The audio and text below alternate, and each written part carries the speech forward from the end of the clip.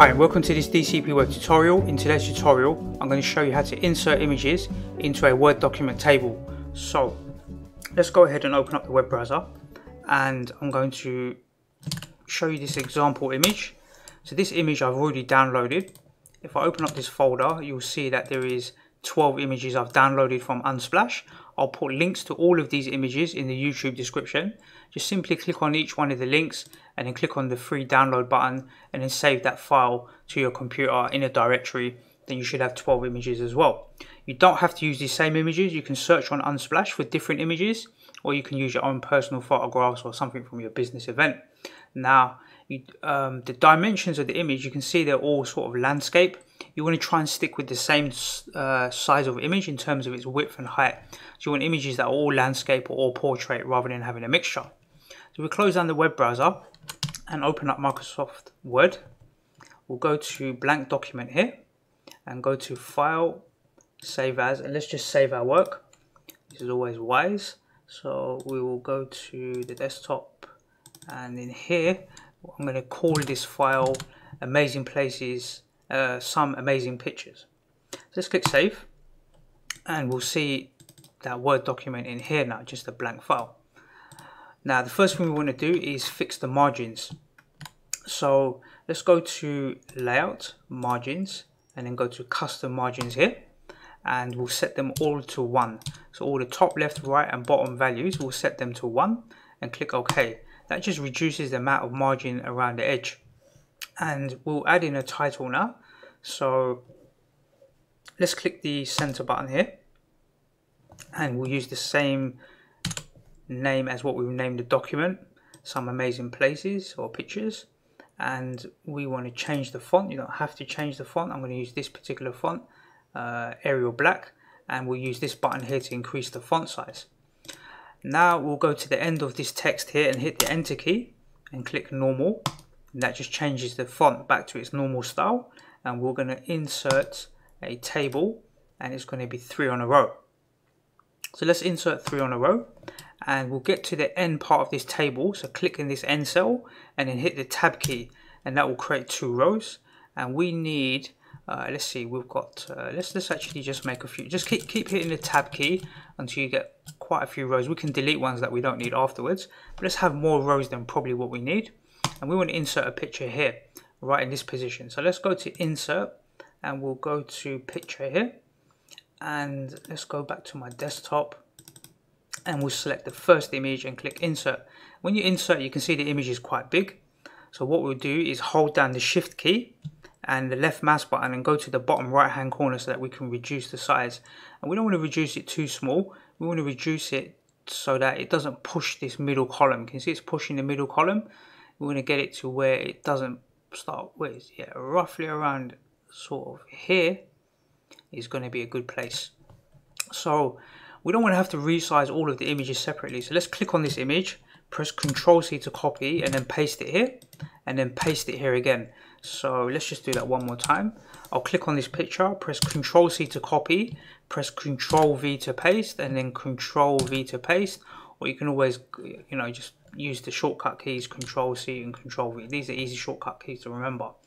Now this image here we want to change it, so let's click on it, double click on the image and then we want to change picture from file and select the second image, and we'll double click on this one and change picture from file and select the third image. Now we'll leave a blank gap here and we'll paste it down and we'll leave another blank row here and paste down. So that's 9 and we have 12 in total, right? So we're leaving that blank gap so we can put in a little title there afterwards. And now we just got to just double click on this picture, go to change picture from file, select the fourth one, and we can do this quite quickly now. This one here. I'm just going to go through and select all of the images, and these could have been images from an event that you've done. There could be a birthday party, there could be from a holiday, it could be from various things, right? These are just pictures, or you can take stuff from Unsplash and make something nice like this. It's entirely your choice. Sometimes I'll do something like this if I want to show clients variations of logos, for example. If I want to make, like, maybe a client's commissioned me to do 10 different logos for 10 different projects, and I'll put them all in a Word document like this, so I can just send them a PDF of all the different logos. That's a good example. So let's select this one and this very last one here. Okay, so that's all of the images selected. Now you'll notice that some of the images are not quite tall enough, so just to fix that, we'll just drag this down a little bit. It's gonna, you know, really we should have resized all of these in Photoshop, but because these are like photographs, it doesn't really matter if you resize it this way. It's still going to look pretty good, and the stretching is only a tiny amount, so it's not going to look, you know, distorted by any means. So we need to give each one of these a title. Before we do that, let's left click here. So on the outside of this row, we're going to left click and then use the center here, and we'll do that for this one as well and center it. We'll do it for this one, center it, and then we'll do it for the last one and center. Now these rows here we don't really need, so let's left click here and drag down just on the outside and then hit the backspace key, and that will delete all of them. So let's quickly give these a title. So let's just, I'll make some random titles up. So let's just say blue sky and mountains. Let's say river.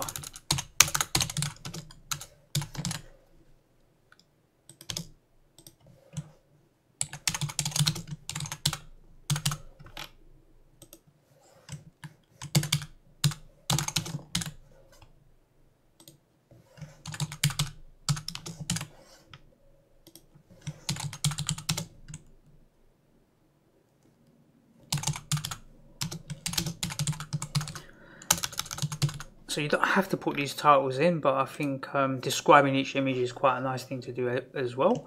So let's call this one red forest, colorful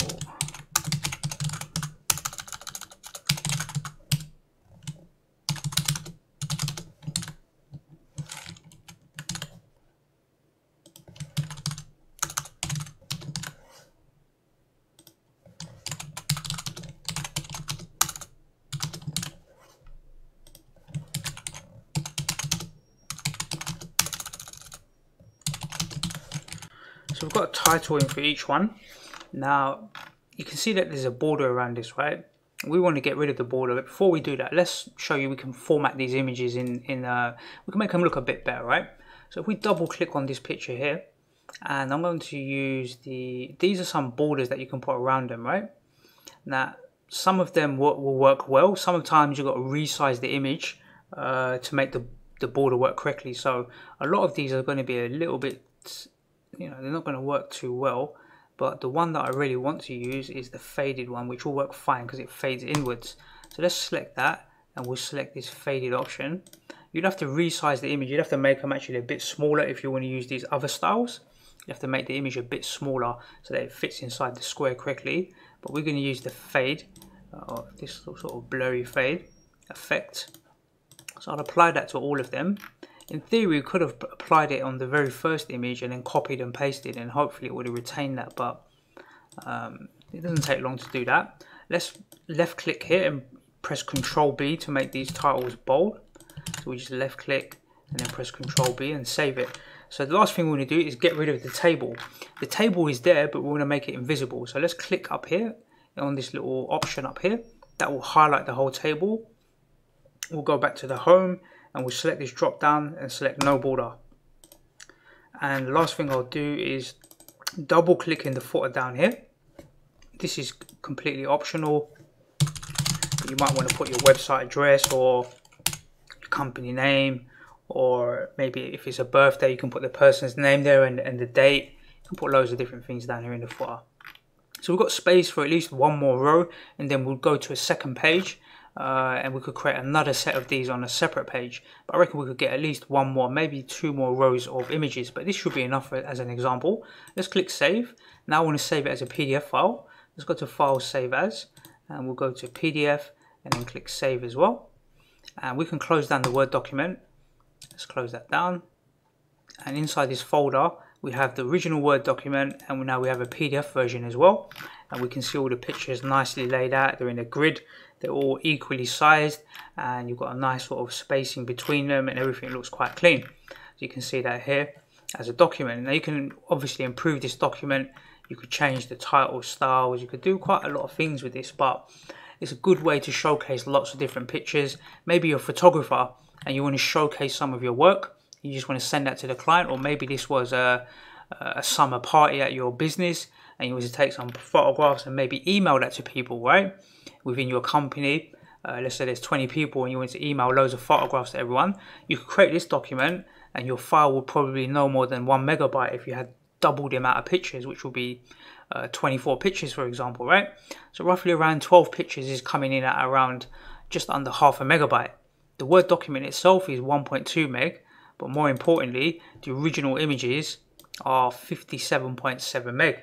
So to drag that into an email probably wouldn't work, and it would take forever to send. But now you've got a nice lightweight PDF file, although the images are not of the highest quality, you could say. When you zoom, it's going to pixelate a bit, but at 180% zoom, it's looking pretty good anyway. So that's how I go about creating a table inside a Word document, then inserting multiple images, formatting those images, adding a bit of style to them, and exporting it as a PDF file. I use this technique sometimes when I want to showcase certain projects to my clients. It might be banner adverts. Imagine if I want to showcase loads of different banner adverts or showcase some logo designs. Rather than sending them lots and lots of individual files, I can just send them one PDF file with all the examples inside of there, maybe of my most recent projects. Okay, let's close this down. I hope you enjoyed that tutorial, and I look forward to seeing you on the next DCP web tutorial.